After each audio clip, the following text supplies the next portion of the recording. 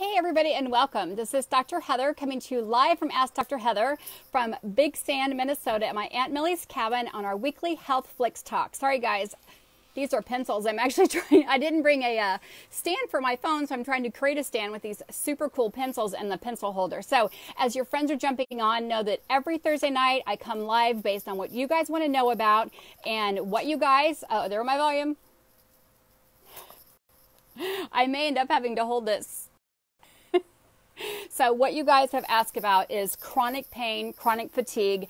There are so many people out there suffering. So when I come live on Thursday night for Health-Flix Talks, it's to help you better understand what the current credible information is out there, and honestly to help give you some hope and inspiration, knowing that there are things out there that maybe you haven't heard of, maybe things you just hadn't thought about because maybe you're so focused on what's happening inside your body or around your environment that you haven't really just taken a moment to open up and go, well, that could be super helpful, or that was easy. I should have tried that. So that's really what we're going to base tonight's talk on. And then I've got like 6 pages of notes. I promise not to be that long. And know that if I miss your question, it's simply because I'm trying to stay focused, and I will come back and answer that personally. So tonight is about chronic pain. It's about invisible pain. So it's something as easy as this. If I'm holding this bottle here, what do you think is in here?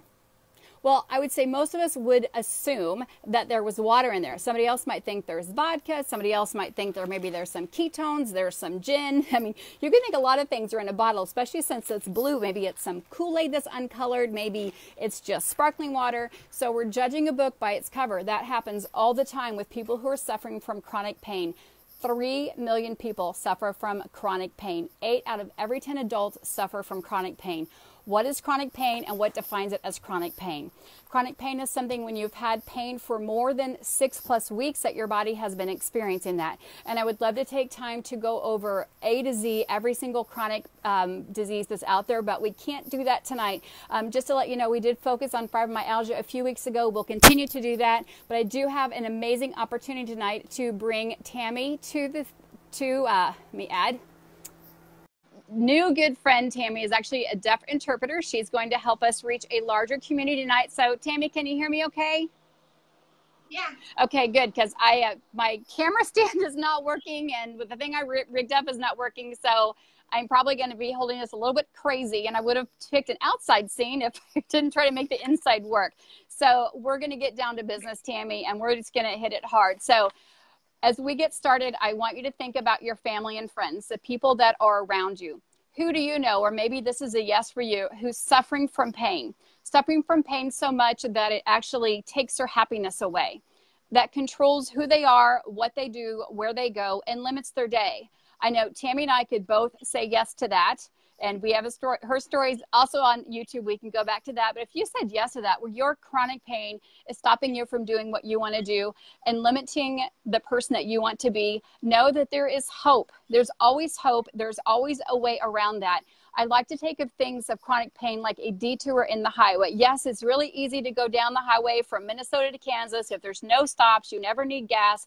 The road traffic is perfect. There's no animals crossing the road. There's perfect weather. But nothing's perfect. We're not perfect. We're all unique individuals, and we all have an amazing story. So as we start to talk about pain and inflammation, they are separate, but yet they're together. Be thinking about who would say yes to that. Who is suffering daily from pain that it limits what they want to do. It limits their personality and who they are and maybe people they want to be around. But know that you are not your disease. I have RSD. I have chronic regional pain syndrome. It is not me. It is a part of me, but it is not me. So I want to thank everybody who's joining here tonight, who's taking a moment for their health. And I see all my friends jumping on, and you're taking a moment to say, what could I do that could help me? Or maybe there's something here I can help someone else. And a big shout out and thanks and big kisses to Tammy for joining me here on this mission tonight at the very last minute. And we're going to pray that we have Wi-Fi. I had Ian get off his Wi-Fi and shut my computer down. So let's just talk about pain for a minute. Pain is actually a very normal thing that happens in our body. It's our body's way of saying, hey, don't do that. Pain is meant to protect our body. So if you sprain your ankle, your body says, ouch, if you put weight on it, don't walk, let's let it rest and repair. Or if you burn your finger on a stove, your brain says, take it off the stove, stop that pain, and then your body will actually recover from that. So pain is a very normal thing, and it's actually a good thing because it really does help protect our bodies and helps us from getting further damage.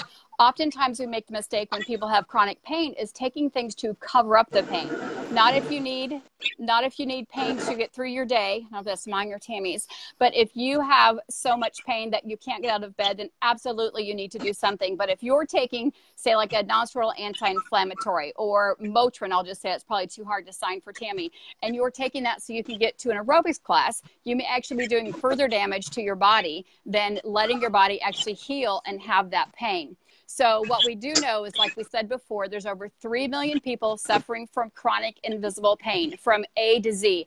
I want to thank everybody who participated on Monday and gave me a whole list of invisible pain. So let's just think of a few of those for a minute. And Tammy, I'm sorry for the initials, and we may miss some of these, but we can start. Somebody said anxiety, starting from A, right? Or Alzheimer's disease. What if it's infertility? What if it's a disease like Lyme's disease, or maybe Epstein-Barr or mono, or maybe it's MS, or maybe it's migraines, maybe it's PCOS, a hormonal imbalance, maybe it's an autoimmune disease. There's so many different things that can be happening from the head to the toe. And oftentimes we just think of inflammation as a boo-boo or a scratch or a bruise, when that's actually acute pain. That's our body's normal response. It's supposed to turn red and brown and other colors and supposed to swell. That's our body getting new fluid and lots of good things there to help that injury heal. But then it actually should go away in a normal amount of time. Chronic pain is something that persists for weeks, months, and years and does not go away. It's an imbalance in our central nervous system, incapable of actually overcoming that pain. So I'm not going to do any finger pointing at any drug companies. I am not going to do any diagnosing or treating. I am not going to do any finger pointing at maybe what other people are planning to do, our lawmakers, our pharmaceutical companies. I just want you to bring awareness about sometimes maybe prejudging someone before you know it's inside, just like this glass of water, you know. And I think I actually posted a post on my Instagram yesterday on crutches, and I had someone say, I've watched hundreds of hours of your video and had no idea that I am in a wheelchair. That's my scooter. Miss Tammy's in a wheelchair. You wouldn't know it because she's busy doing her job, but there are things that happen, but that's not who we are. So we love that maybe you're surprised that we're in a chair and you didn't know it, because we're getting our mission across. And it is really to hope and bring inspiration to people who maybe are totally out of inspiration. So I want to talk about a few natural therapies pretty quickly, and know that I'm going to go more extensively into RSD and chronic regional pain syndrome, because I've had a lot of people asking what it is, and a lot of people saying that's me, and people do not understand. Please help people understand what this disease is. I know we understand cancer, people understand MS, people understand what infertility is, people understand what migraines are, and understanding and experience are not the same. So know that I'm not asking that you experience them, but you actually may be doing that. And other things like as well, diabetes and lupus, and again, there's a whole host of autoimmune diseases. But when we talk about natural therapies, again, I have them outlined on my blog, AskDrHeather.net. But there are so many natural things you can do. We know that our bodies are a triad of health, which means the chemical component is just as important as a structural component, and also the emotional component. So, Tammy, is that your feedback or my feedback? I'm not hearing anything. I just hear you perfectly clear. I don't. Okay, I'm getting a ton of feedback. I don't know what that is. Okay, nothing turned off here. We will carry on. Are other people hearing any feedback, or? Monica, can you hear us? Kathy, they're giving thumbs up. So we will carry on with our business. So again, oftentimes people think I've done everything, I've tried everything. And my goal tonight is to make you go, I haven't tried that. So again, our body is supposed to be in an equal triangle, whether it's mental, emotional, could be just as impactful as something chemical like having Lyme disease or HIV or AIDS, or having something structural like you're an amputee or missing an arm or blindness. All those things can be invisible diseases. But number one, we talk about, and we're going to focus on nutrition at the very end, but there are many alternative things. And the great thing about using something alternative is that they're safer, very, very rare side effects with them. And there's really no mortality statistics where when you're taking or prescription medication, there is a high level of statistics. Like maybe you have so much pain, you're not sleeping at night, and sleep aid is actually one of the main side effects of sleep aid is actually suicidal tendencies, which is not what's meant to be. So I'm not going to go into those, but we're going to talk about natural things from chiropractic, which balances your nervous system, acupuncture, which has been used for over 5,000 years. And we get off, and if something kind of rings a bell, like, you know, someone's been telling me to try that, then we get done. Please go Google that and headaches, migraine, MS, whatever it is you're suffering from, and see how much information you can find. And then we'll help you get someone local in your area, or we'll try. So chiropractic balances your nervous system. Your brain is the most important organ in your body. So I always like people to do good mental therapy or do cognitive therapy, behavioral therapy, neurofeedback, biofeedback. All those things actually help calm your brain down to help you handle pain better. Nutritional IV, which is just getting trace minerals, high doses of vitamin C. And again, we'll go more into nutritional support. Oxygen therapy, like hyperbaric oxygen chamber, we know that we can only go a couple minutes without oxygen. So even doing some oxygen therapy in a hyperbaric oxygen chamber, or just keep it super simple, which I've been working on all week here with my dear yogi friend Laura, is really doing some mindful breathing. I had no idea what moon and sunrise breathing are. So we'll show you those later, but she really in the morning, what you're to do midday, if you're having anxiety or pain or need to refocus, whether it's a kiddo in school or someone who just, again, is having a flare up, or herxing if you have Lyme's. And then what breathing we do at night. I know I talk a lot about belly breathing, which is so important for calming down your nervous system, which everyone can do. There's a lot of people, which I love, using essential oils. I did my residency in Salt Lake, so I got exposed to essential oils over 20 years ago, specifically Young Living. I'm not going to name a brand, but there are amazing, really, results with essential oils. They're normal things found in our area. Again, I always say, if you wouldn't eat it, don't put it on your body. And not all of them are meant to be taken internally, but certainly things like lemon and peppermint and lavender, all those things are really normal for your body. The same with acupuncture point. We have 365 different acupuncture points on our body. We have a microsystem in our ear. We also have a hand system. And then the Korean Kori Soja Chen, just saying Korean acupuncture, has another hand set, which you can also do. So whether you're, I know, too hard to sign that.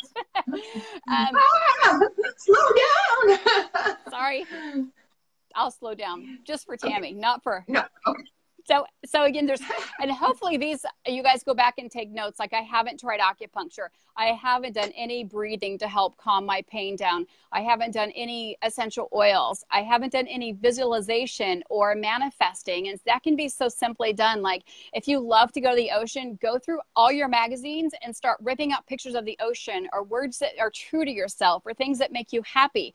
Also listening to sounds. There's so many different apps you can load down, whether it's ocean sounds or dripping water. Snow doesn't make a sound, but thunder. I mean, there's some of those sounds that really warm your body, calm your blood pressure down, help bring the pain down. But those are simple, free things that you can do that maybe you've been so focused on your pain you forget to do. So I have taken about 10 days off and came up north about 12 hours from Kansas City to really do some more visualization, getting closer to nature. This is my family cabin that's been here since 1940. So doing some amazing memories with my dad and my sister and my grandparents who have all left this earth, and with my current friends who've come up here with me. And then Laura's been teaching some amazing breath work, which I'm super excited to share with you guys, probably Monday or something, while we'll get some taping done. But again, things that, you know, like if you love the color purple, wear purple. Put a piece of purple paper next to your bed, so when you're having pain, you stare at that color. Or maybe it's pictures or collages. Very simple, easy things that do so much for your body. Think about this for a moment, because I know people think, well, visualization can't work. Well, it can. If you're afraid of a spider and you saw a spider, your blood pressure would go up, your mouth would get dry, your eyes would dilate. That's a physiological change that's happening inside your body. Well, conversely, if it's something that you love, it will do the same thing. And especially if you add that breath work to it, or add the essential oils, it can do amazing things. And then see a licensed healthcare provider for things like acupuncture or biofeedback or neurofeedback. Again, I've got more links on my blog about what those absolutely are. And then we're going to focus on eliminating toxins. So I did a little 10-day series on just getting rid of the dryer sheets and using something natural. Skin cancer is super high, but if we're thinking, okay, I have an incurable disease like RSD, there's no cure out there. I know what I can do is to balance out my nervous system, because that's where pain comes from. It comes from your nervous system. Taking away toxic things, not only visual things that are toxic, like movies and books and things like that. Maybe there's a music you're listening to that's not very happy. You can get rid of that and listen to sounds that you love. Paint your bedroom a new color that's very soothing to your heart. And then getting rid of like toxic candles we talked about, or, you know, putting artificial colorings on your face or dryer sheets. We all sleep on sheets, hopefully, or blankets. We all wear clothes every day. If you're having dryer sheets that have over 20 toxic chemicals in it and you're putting on your body all day, your nervous system has to focus on that all day long. But there's also really easy things to do. Stop smoking. You guys think it's silly, but the cigarette sales are still very, very high today. So stop smoking. Get moving. If you're an amputee or in a chair, you can move your arms, you can move your legs. I saw Tammy trying some Pilates today, you know, water aerobics, any type of moving. So there's no excuse not to get moving, whether it simply be yoga or Tai Chi, or maybe you can do more walking, running, marathon, again, just mixing all that up. And then we're going to finish pretty hard with nutrition at the last time and talk about fasting. So we kind of defined acute inflammation, which was just you fall down, you get a boo-boo, it turns red, it gets some fluid, it turns colors, and then the body's doing its healing mechanism. And the time that your body normally heals is pretty set just based on our normal biochemistry. But what happens with chronic pain is that there's a system that continues to respond to that pain stimulus. So like for me, I have what's called RSD, or reflex sympathetic dystrophy, also called chronic regional pain syndrome, generally onset by an accident, a crushing accident. I crushed my ankle in a skiing accident in March of 2014. And then for some unknown reason, my CNS, my central nervous system, my peripheral nervous system, for months and weeks and years, brain keeps thinking that my leg and foot is still broken. So even today, 4.5 years later, it's red, it's swollen, it swells up if I put weights on it, it hurts like it's broken.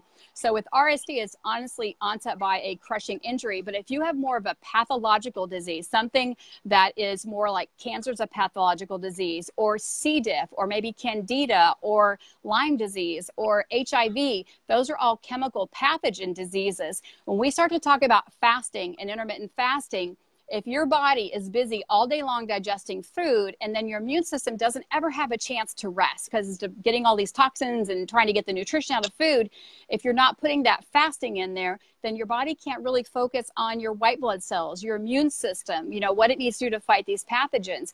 If you have more of a physical stress like I have, but still red and swollen and bruised, then you've actually got to make sure I do fasting for physical reasons to help bring down the inflammation. Because if I'm constantly eating 8 to 10 hours every day, and then I'm sleeping and moving around, my body's not getting that rest. My nervous system isn't getting that rest that it needs. Or maybe it's something emotional. So maybe it's post-traumatic stress syndrome from a car accident where you also have a physical injury.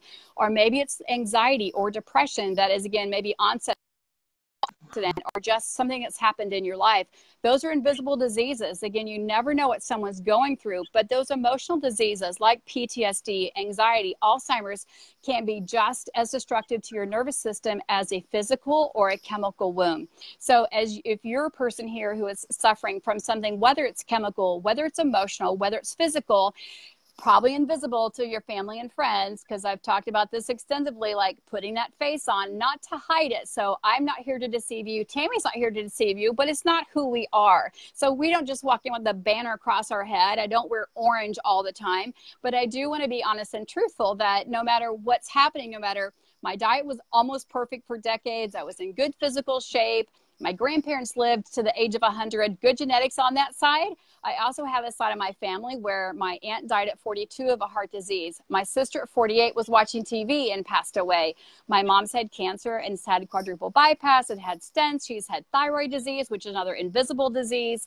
My grandma passed away of cancer. So I have this other component where there is a genetic possibility. But for me, to keep down things like smoking and reducing alcohol and eating as healthy as I can, give me that winning chance to help fight and go on. So I want to let you know, because someone said, well, you've been hiding behind the camera. I'm not. I just don't do a full body focus on my feet. And I know that I've surprised some people that said, I never knew that you were in a chair. Maybe I didn't know Tammy was in a chair. And that's okay. It's because we're here to help serve you guys. So as we start to move forward into some easy things that you can do to help reduce chronic pain, first of all, you have to acknowledge that you have a pain syndrome. Again, whether it's chronic migraines or infertility or a dystrophy like Tammy has or an MS or RSD, know that it's okay. just don't let it be the boss of you, no matter what it is. If there's days you have to rest for 24 days, it's not being the boss of you. You're controlling it by resting. If you know you shouldn't go run a 5K because it's too hard on your body, know that you're beating that disease because you're allowing your body to rest and recuperate. So we're going to focus pretty hard in defining a little bit more what RSD is, because it is it's a rare neurological disease, onset generally by a crushing injury. It used to be called Sudak's disease. Then it was called RSD. Then it was called CRPS. So it's changed names, but it is hard to diagnose. But once diagnosed and you've had it for over 6 months, there is no cure. There are some management helping and there's some prescription helping, and that's what they call by manage it. And I can tell you personally, I have the top neurosurgeon, top neurologist. They have written letter to Mayo, and Mayo won't even take me, because I've already passed stage 1. I'm actually at stage 3. I don't qualify for any of the studies that are currently out there. I just looked into a neuronidate study. So I am looking at both alternative and Western medications, but I know what I can control is hopefully my mindset. Hopefully what I can control is my diet, and hopefully bring a little bit more awareness, because I did reach out to some fellow people in the RSD community and said, what's misunderstood? What is misunderstood is that RSD, and this is not meant to minimize anybody's pain, invisible pain, or health status, that RSD is the highest pain syndrome known to man. It's higher than amputation, it's higher than cancer, it's higher than childbirth, which I have done 4 times. And so living with this over 4 years, I definitely understand why the McGill University in 1971 dated it as the highest pain syndrome. What makes it unusual is that there's pain all the time. The fan blowing on my leg hurts my leg. Taking a shower, water on my legs. The exhaust, trying to get into a car and the exhaust fumes coming off can hurt. Clothes hurt.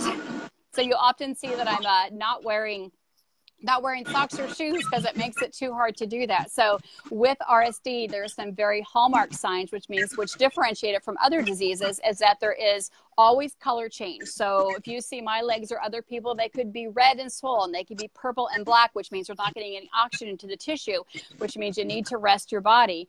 There's skin changes, there's bone changes. It does spread. So how it spreads can be simply like if it's in my right ankle and I go have an IV for the doctor to check maybe some blood stuff, it could actually spread by that. It could spread by a cat bite, or mine spread actually by a Christmas tree scratching it. Mine also spread by doing mirror therapy. They thought that it was only on my right side, so I did some extensive mirror therapy like they do in amputees, and it actually crossed over into the left side of my legs and body. So I do have it full body, but I am going to post some pictures of 4 years ago when I was diagnosed. I was, because it is a dystrophy, so reflex sympathetic dystrophy, and I'll put some of Tammy's story in here to speak for her. But a dystrophy means your muscles are getting weaker, whether it's your heart, or it's your intestines like gastroparesis, or it's your chewing muscles or swallowing muscles. There are times when I couldn't blink. There's times when I couldn't chew. Definitely times when I couldn't raise my hand or hold a pencil or hold a fork. But I don't know what that noise is. Definitely. I don't know. Can you hear it now too? Yeah, I can hear you. Okay, Tammy, can you hear the noise? You just keep talking. Okay, I'll just keep talking. So it's extreme pain that, again, is off the charts when it comes to the McGill study. There is loss of range of motion. So people say, well, just work through it, work through the pain, do more weightlifting. But the theory is if you don't use it, you're going to lose it. Well, with RSD, the more you use it, you can actually tear down lean muscle. So that's why when I was diagnosed, I immediately went on to a ketogenic diet in 2014. I was literally just whipping up butter, coconut oil, and a little bit of nut butter for flavor, and maybe a sprinkle of protein powder. And I would just eat spoonfuls as I could throughout the day. I did that for a very long period of time. I saw a top neurologist that wanted to rule out that I was having MS because I was having vertigo. I was only reading about 5 words at a time. Again, everything else was starting to fall apart. My heart, my intestines, bladder, I'm just going to be out there. All those things are held together by muscles. But you can see today I'm definitely talking, definitely reading, definitely putting some makeup on, definitely swallowing. Tammy has an amazing story, which we'll tag and share her story down below. But just a few short months ago, Tammy was 100% confined to the chair. She was not moving herself. She was not standing. She was not wiggling her toes. And if you saw her at Pilates yesterday, she was using the band. She's standing up. She's feeling her knees and toes. So what has happened? We put ourselves in a ketogenic state using pure therapeutic exogenous ketones, not just anybody's ketones. Ketones help reduce muscle wasting. They turn off myostatin, which is an enzyme that actually breaks down lean muscle mass. So by using the ketones and a ketogenic diet, we've been able to regain some of our muscle strength. And there are studies out there talking about, thank you for those big O's, whoever sent those. And Tammy and I aren't the only ones, but really what I talk about is we know sugar increases pain. You guys can look at that. Sugar increases inflammation, whether it's cardiovascular, whether it's osteoarthritis pain, those things increase pain. Fatty fried foods, so not just healthy fats, but fatty fried foods also increase omega-6, which increases some interleukins and some other cascade of inflammation. Diet matters. Our body is its own pharmacy. Our body takes the healthy foods that we eat, like coconut oil, and can break it down into a fuel source like beta-hydroxybutyrate, or our body can break down spinach and make iron and B6. So the food that we eat 1,000% matters, and the time that we eat also matters, because if we actually are eating all healthy foods, but we're overfeeding, we're eating an 8-ounce steak, we're eating 5 cups of vegetables at one setting, that is such a burden on our digestive system. There's more nerves in our digestive system than in our spinal cord. So think about that for a minute. If you are eating from 6 a.m. to 8 p.m. and you're snacking all day long, or maybe you're only eating 2 meals a day, but you're overfeeding like 1,200 calories, or having a fat coffee that's 650 calories, that's a lot of stress on your nervous system. So when you can allow your nervous system to eat in a shorter window, on a ketogenic diet, and then supplement with ketones and or bone broth. I do a lot about bone broth because I call it God's Gatorade with all the minerals and the collagen, which I definitely need for joint flexibility. We talk about RSD or any chronic inflammatory disease, autoimmune disease. I don't know what that noise is, guys. I'm trying to stay focused. I don't know what it is. So we talked about, I know. So I broke my fast tonight. I'm going to show you guys. We had pan-fried grass-fed steak, and I am, again, medically supervised, watching my blood pressure, watching my blood sugar, watching my ketones, checking my urine, checking my pulse. I'll probably do a 4 or 5 day fast again with bone broth and ketones, but I'm going to go based on how I feel. But as you're starting to actually, I'm not telling you to fast, because that's medically supervised. But as you start to narrow down your eating window, which I know every doctor would agree with, reducing your sugar, which I haven't found a doctor said, hey, eat lots of sugar and be healthy. They all say reduce the sugar. They all say reduce the processed food because it does cause an imbalance and inflammation. These are little tiny tips that can make a 3 or 5 degree shift. So if you maybe start breathing better, like we're talking about the sun and moon breathing or belly breathing, and that makes a 5% change in your day. You cut out the sugar, and for me, it's the dairy and soy, and that makes a 6% change in my day. And then I eat in a smaller window, or I do a 24-hour fast randomly, or I just do a 16-hour fast, which means I'll eat my last meal at 3 today, and I won't eat again until maybe 8 or 9 tomorrow when I'm hungry. That gives my body that entire time to rest and repair my foot, my immune system, the edema in my legs. If I had something like Lyme disease, it's just very common. I got a lot of Lyme question. And think about that. That's going to give my body time to rest. Interstitial cystitis was brought up. So that's too hard to say, Tammy. But the bladder's overworking, overspastic. So if it's have to filter out toxins 12 to 14 hours a day, it's going to overwork it. So the name of the game is be as natural as you can. Give your nervous system, I don't know what that noise is, guys. I hope it's just my end and tell me that you can't hear it. But the name of the game is actually calming down the nervous system and allowing the nervous system to really relax so it can go out there and it can boost your immune system. It can help reduce inflammation, and it can allow your brain to get more oxygen and rest at the same time. So that's really probably about the most info I had tonight, but I want to make sure that you guys see and join on my Google spreadsheet. I do a lot of private Zooms to help you better understand very specific diseases, so just put your name up above. I also have a free downloadable. I'm sorry I'm screaming because I think it's a noise. Okay, thank you, Kim. I do have a free downloadable. If you go to AskDrHeather.net, it's just a really easy keto food list. It is autoimmune friendly, which means I've taken off the nuts and I've taken off the dairy except for grass-fed butter. So you can download that to kickstart your day in the right way. And then you can also find a food diary there that you can start logging what you eat. And that's really what I would recommend, is start logging what you eat and then identifying when the pain is amplifying, what makes it worse. What happens all the time, because I've been treating patients for over 20 years, I'll ask them, well, how are your headaches doing? Oh, I forgot I had those. How's your foot pain doing? They're like, I forgot I had those. Thank you, Lynn. Lynn says she can hear us over the noise. I don't know what that is. My headset back in. Why does background? Laura's here. I'm here, Laura.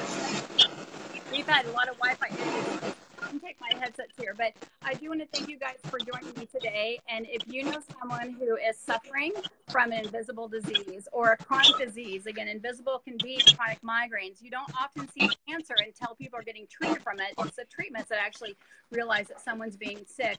But if you yourself are someone who's suffering from a disease that is robbing you from your happiness, that is taking you away or limiting the things that you want to do in the way that you want to do it, start being the boss of your body. And if that means rest, that means you're being the boss of your body. If that means cutting out sugar, that's being the boss of your body. But I do want you to start with 3 major things. We can only go 2 or 3 minutes without oxygen. So I want you to do some belly breathing, some sun and moon breathing, which I'm going to grab Laura here before she leaves to have her do a video for us. I do want you to be drinking half your body weight in water all day long. So when you're sleeping and get up, 12 to 16 ounces of water. That can help your bowels if you're having IBS or you're having other GI issues or inflammatory bowel diseases. Water washes away toxins. So water first in your body, and then water throughout the day. You just don't want to dump it all at one time because then it just flushes through your body. You want to constantly feeding your body gentle day. And then really identifying what foods are healthy. If you have a tendency to not have good digestion and maybe you are suffering from Crohn's or ulcerative colitis or diverticulitis or maybe thyroid disease or maybe adrenal fatigue, all those things can be invisible to people, then know that the best thing you can do for your body is eat when hungry. Don't snack. Don't emotionally eat. And again, this is maybe when you need to get with a good hypnotist or a good psychotherapist or do some neural feedback to really identify, I need to feed my body. My body's its own pharmacy. It has a capability of healing. I could potentially give stem cells to Tammy. I could potentially give her my kidney, right? Or you could chop off my liver and it could grow back. So your body wants to heal. And the slower we can let that happen, or I'm sorry, our body wants to heal. I'm getting distracted by the questions. The more that we allow our body to heal and give it some time for rest, the better chance we have of becoming the boss of our bodies 24/7, no matter what the initials are, no matter what the prognosis or outcome is. And again, don't focus on that prognosis or outcome. Don't go get on the internet and look at diseases and statistics. I want you to read positive things. So surround yourself with positive friends. If that means getting out of some of the groups that you're in, like I'm in a couple groups of chronic pain that it's not healthy for me to be in. So that's okay. I just need to find a group that does meet my needs. So Jesse, glad that you jumped on. Again, I don't want to call anybody's names, but I do want to thank everybody for being here. I want to thank Tammy for saying yes and hanging with me through all this noise and chaos and last minute. And then guys, I want to know what we're going to talk about next week. I had a lot of questions about diabetes, had a lot of questions about fibromyalgia again, which we've already done. Tammy, what do you get a lot of questions about? Pardon? What do you get a lot What of was that questions last about? Yeah, like there's hormones seem to be a very common thing. Women from PMS to infertility to PCOS.